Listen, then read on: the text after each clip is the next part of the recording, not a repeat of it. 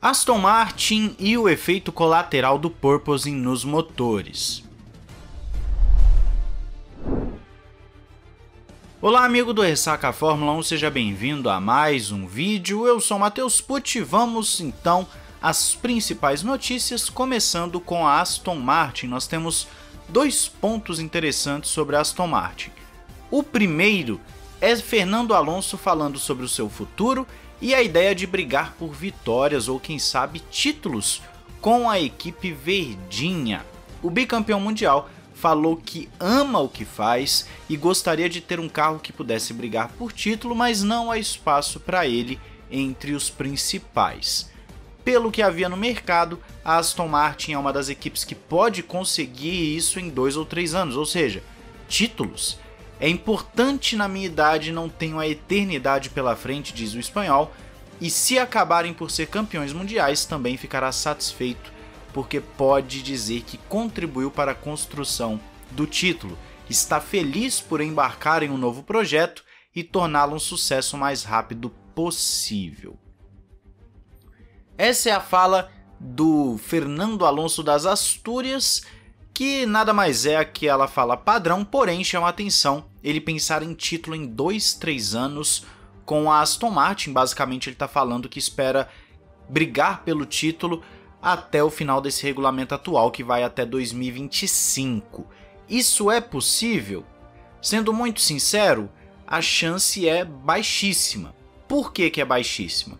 Você tem uma Aston Martin que está sim fazendo novas instalações que vão ser de última geração, uma coisa impressionante, mas ela precisa de tempo para desenvolver. Ela precisa de muito tempo, ela vai precisar de mais pessoal, de mais capacidade técnica. É um projeto muito a longo prazo, eu diria que 2026 para 2030 é mais realista você pensar nesse regulamento de 2026 em diante. Seria mais realista pensar em vitórias, em quem sabe buscar um título, mas é muito difícil. Claro que o teto orçamentário ajuda você a chegar mais rapidamente nas equipes de ponta, elas não podem mais gastar 500 milhões como faziam antigamente. Por outro lado, você tem um Alonso que nós não sabemos também se daqui 2, 3 anos ainda vai estar em alto nível, porque como já falei várias vezes, existe o fator idade, e eu sei que muita gente usa exemplo de Indy, de Stock Car, de Le Mans, mas essas categorias não se aplicam à Fórmula 1, o nível de exigência física é muito abaixo da Fórmula 1, a Fórmula 1 tem estudo científico que comprova, piloto quando vai chegando aos seus 30 e poucos anos, 40, vai perdendo reflexo, isso é normal do ser humano, e quanto maior a exigência, mais isso fica nítido.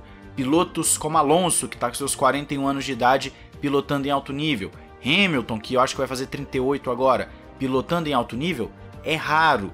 Você pode ver isso pelo Vettel, você pode ver isso pelo Raikkonen e por 99% dos pilotos que você pensar, eles não estão mais em alto nível quando chegam nos seus 30 e poucos. A exceção vai ser ali década de 50, 60, porque os pilotos já chegavam na Fórmula 1 com 40, 50 anos de idade, mas depois com o tempo foram vendo que os pilotos mais jovens têm mais capacidade e eles foram chegando cada vez mais jovens até hoje em dia, que chega com 18 anos de idade, ou no caso de um Verstappen chegou com 17. Mas vamos ver se Fernando Alonso vai conseguir alcançar seu objetivo. Eu, como fã do Alonso, gostaria, mas como quem analisa a Fórmula 1, eu preciso ser realista e dizer que a chance é mínima. Qual a sua opinião sobre isso?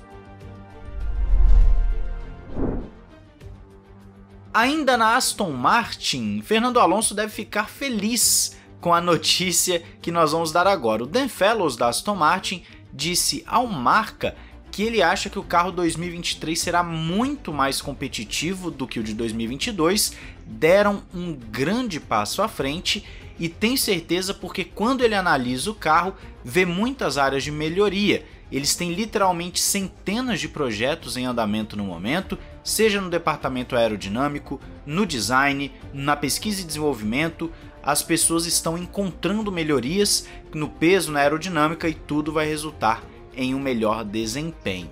Então a notícia para o Alonso, que nós falamos agora há pouco, tem essa vontade de vencer muito em breve com a Aston Martin, Isso é uma boa notícia, claro que os adversários também estão evoluindo, mas realmente a Aston Martin deu um salto de qualidade mais para o final da temporada, o que mostra que mudar para o conceito da Red Bull, ou parecido com o da Red Bull no caso, realmente foi uma boa escolha, parece que deu certo, eles vão conseguir dar um salto de novo em 2023, pelo menos essa é a expectativa.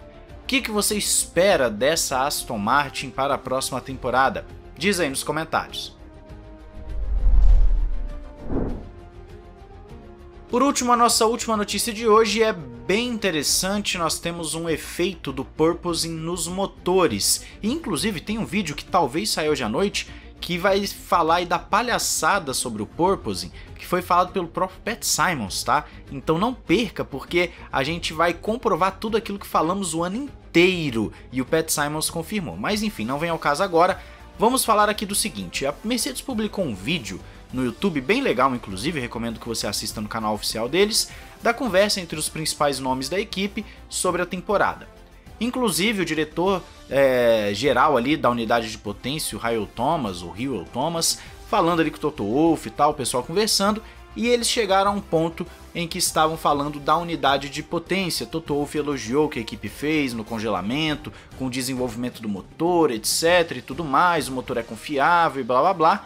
Só que aí o Thomas, que é da unidade de potência, falou um dado muito interessante.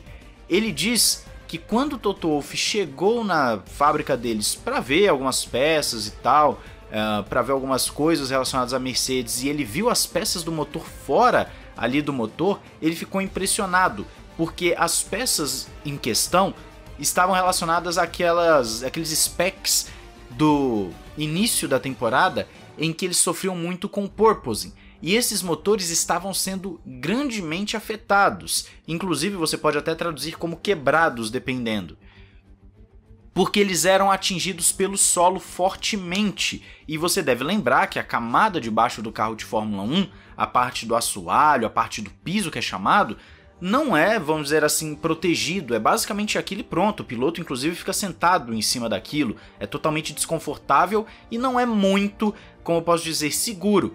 E os motores foram afetados por isso, porque eles batiam muito forte no chão, e isso estava gerando problemas para a Mercedes, e foi falado sobre isso ao longo da temporada também. Eu me recordo de algumas matérias citando essa possibilidade dos motores estarem sendo danificados por conta desse chacoalhar do Porpoise, por conta dessa batida no chão que o Porpoise gerava. Então o dano não estava somente nos pilotos, mas também nos motores, o que mostra a necessidade da Mercedes que ela teve ao longo da temporada de resolver isso rapidamente, caso contrário iam ter que ficar trocando as peças toda hora, e isso afeta diretamente confiabilidade, performance, uma série de fatores para as flechas de prata.